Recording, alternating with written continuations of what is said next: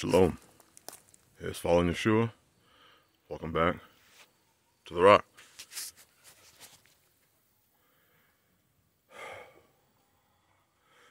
People are losing it.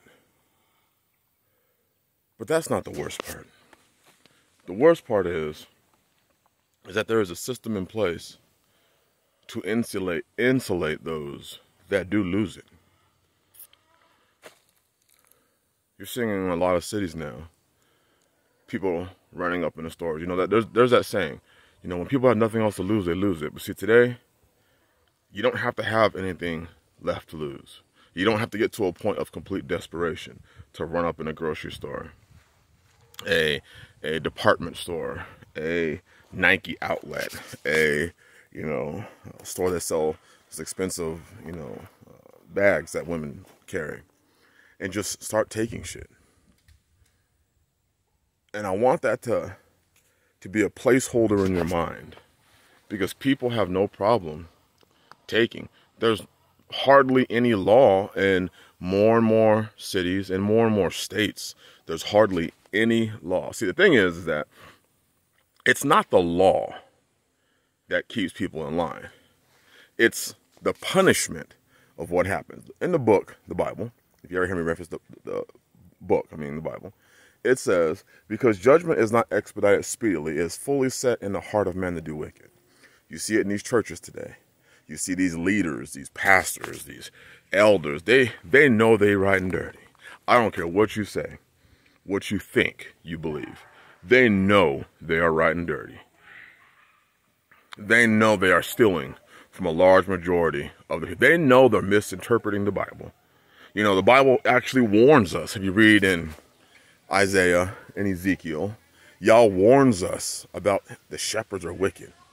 The teachers, the leaders are wicked. We see it all throughout the book. There were always those in Israel who were trying to ascend higher to make gain off of the regular people. And they have no remorse in what they're doing. So these people don't care, because there is no punishment. Because who's going to punish them? What? The members who refer to themselves as their pastor's sheep? They are? Ain't nobody going to say nothing. And that's what we have today. We have that same system set up on this earth. People can run up in the stores, jack shit, and your job is to sit there and pretend like you didn't see it. Because if you dare step in, hey, there could actually be a punishment for you for stepping in.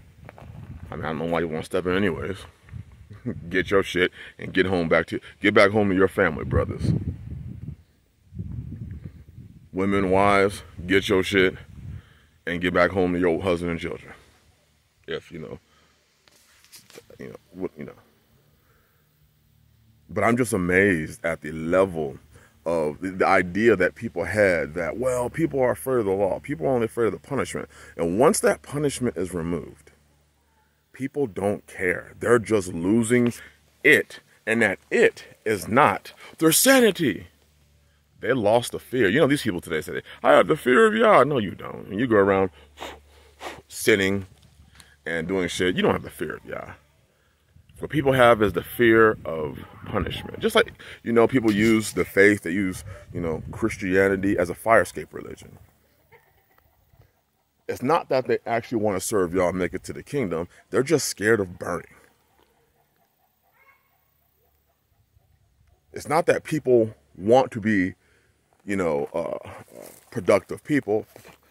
They're just afraid of being poor. People, this idea of civility that we have. Oh, people really care. I mean, there are people that care for their brother, their sister, their neighbor. I thank the Father that I'm in an area where that's what seems to be. People seem to generally care about you. Generally. But for the most part, especially in those major metropolitan areas, those major cities, or cities, those areas that are built up, people don't care. That's why you see bands of people running and jacking shit, stealing, robbing. They don't care about you. They don't care about what you're going through. They don't care about how you feel. They don't care about how them taking from you is greatly going to impact you and your family. They don't care. These leaders, so-called leaders, they don't care that by taking from you, you're in a position to possibly not be able to pay your bills. The chance of you coming out of her decreases more and more. That's why on this channel I say things like, hey, keep your shit, brothers and sisters. Brothers, keep your stuff. Get out. Buy your land, your property, or move out of the major city to the suburb if you can, or move to a mobile home. I mean, the Bible does say better is a simple life in a mean cottage than delicate fare in another man's house. Those apartments that you're paying for, it's another man's house. That land that you're staying on while you are serving some other man in the building of his vision, that's another man's house. So I just want to, hopefully input into our mind. We have to make sure we are protecting ourselves, because who's doing it? A lot of these areas, and I'm not pro-police at all. I am definitely not pro-police. But when you have a defund the police and you have areas where they told everybody, hey, we disbanded the police, and then people start acting crazy, and you're like, why are people acting crazy? Because there's no punishment.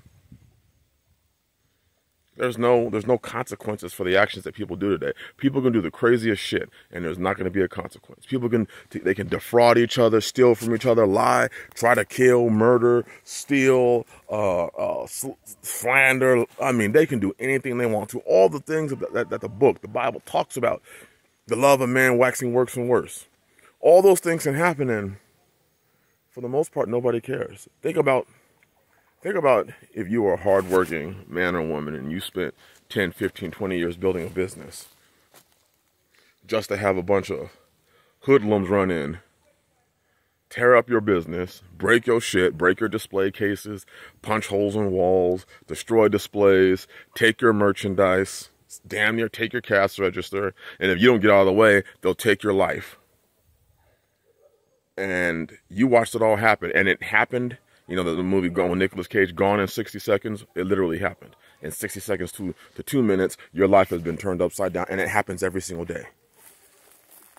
This is why I try to stress to people, come out of her, and even if you do come out of her, whether you're in her, and that's the major city, the Babylon system, whether you're deeply embedded into it or not, you need to, if you can lawfully have a possession of a protection device, have one.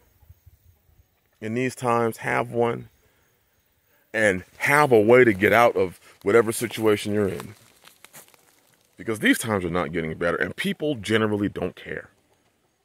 They don't care how you're going to be affected by their actions.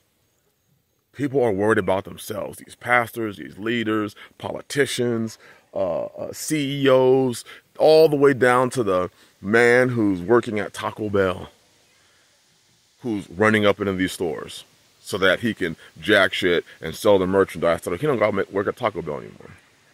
Everybody's looking for a come up, and that come up is illegal. Illegal is according to Yah's law. But everybody's looking for one.